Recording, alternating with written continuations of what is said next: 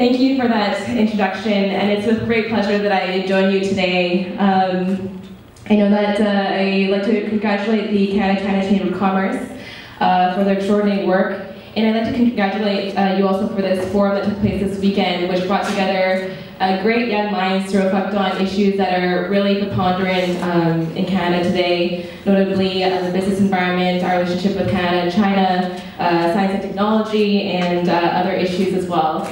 So I'd like to congratulate Fiona Chen and also congratulate Ms. Alice Yu, Vice Director, as well for the job well done, as well as all the organizers and the participants and people who contributed to the success of this event. It's really a team effort, and so I congratulate you for that. So as was mentioned, I was one of the youngest members of Parliament elected in history, in Canadian history. And I was elected in 2011 and as part of the Orange Wave. So when I was elected, I was still a university student at McGill studying history and cultural studies.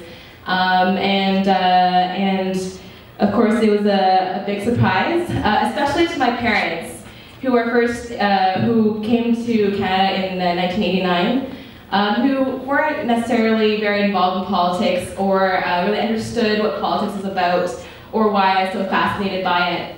And I have to admit that when I called my mom to announce that I had won the election, she said, "So does this mean you're going to drop out of school?" She was very upset.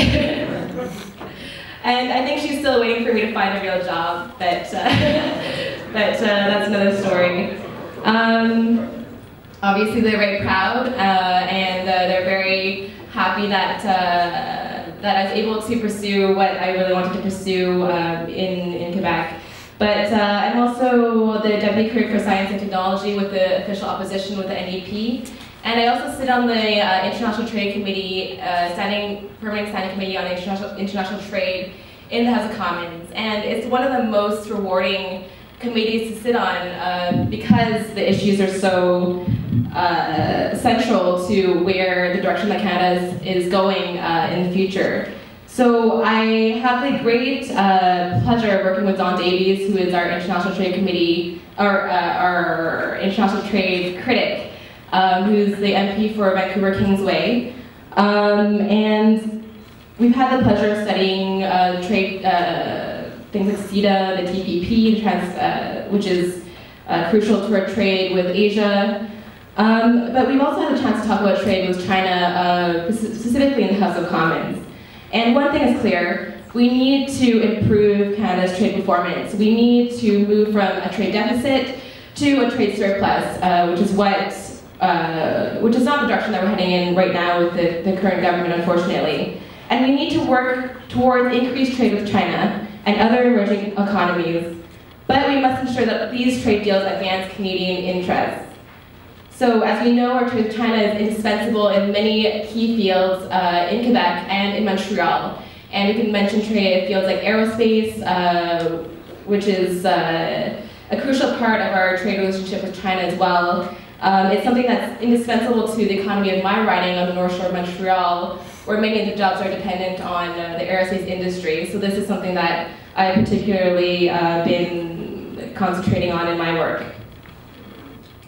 But I think we can't talk about continuing trade or our continuing relationship with China without also talking about the great history we have of Chinese Canadians in Canada and the great role that Chinese Canadians have played in building Quebec and Canadian society. We have to talk about, of course, Chinese Canadians' contribution in constructing the railway at the end of the 19th century. We can also discuss the great patriotism that Chinese Canadians exhibited in voluntarily enrolling in the Canadian Army during the Second World War, even though at that time in history, they didn't have the right to vote.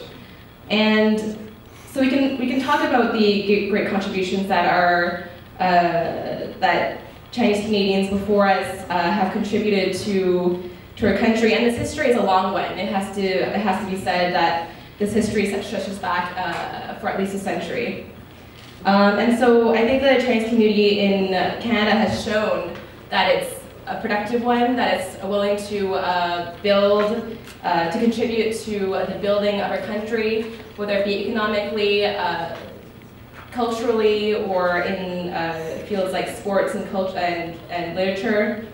And we're going to continue to make Canada a better country, obviously with our talents.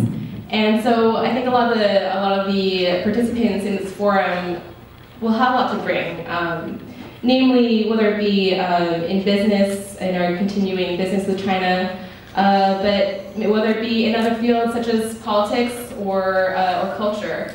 So finally, congratulations on this forum. I think it's so important that we continue to have forums in which we can bring together the brightest young minds of our community and of our city. And I wish you all the best, but pursue your dreams even if your parents want you to find a real job.